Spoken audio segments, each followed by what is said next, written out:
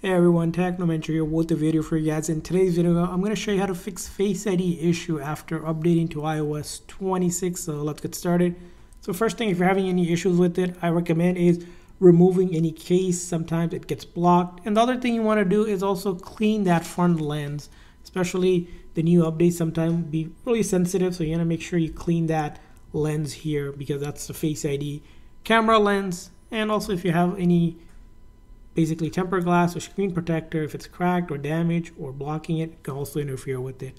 Now after that, the next thing you want to do is just this quick step here. You're going to quickly press and release volume up, volume down, and then hold down this side button until the screen goes completely black and the Apple logo appears. So I'll do volume up, volume down, and I hold on to this side button just like that. And we're going to wait until the screen goes completely black before we let go of that side button. So here, you're going to wait for the Apple logo to appear before I let go, and then I let go. Again, the key here is to try a couple times. If it doesn't work the very first time, this does work.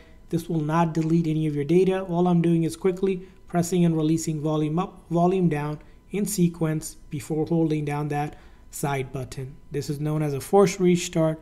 And again, like I said, if it doesn't work the very first time, keep on trying. This will definitely fix the Face ID issues that you're experiencing. Now, if you're still having the issue, let's say you did force restart, the next thing you're gonna do is go into your setting and then go to Face ID and passcode.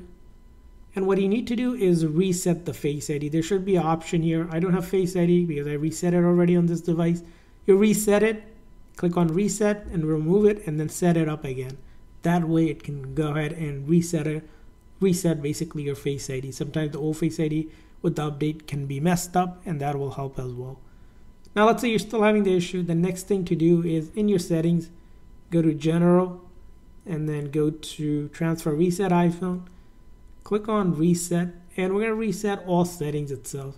This will not delete any of your data, so all of your photos, videos, apps will be on your phone, just all the settings itself. Sometimes with the new updates, some settings get messed up and Face ID may not be working, so you need to do that. Now, the final thing to do, let's say you did all of this and it's still not working, is to wait for the next update because iOS 26 has just been released. Sometimes there's bug fixes with devices and the next update should go ahead and fix it. So in your setting, after you go to general, go to software update and check if there's an update out. Like I said, it won't be available right away, maybe in the next coming weeks or so. So always check back for the new update and hopefully that is the fix for you. And I hope this video was helpful. So please consider a like and subscribe button for more tips and tricks. We'll see you guys next time.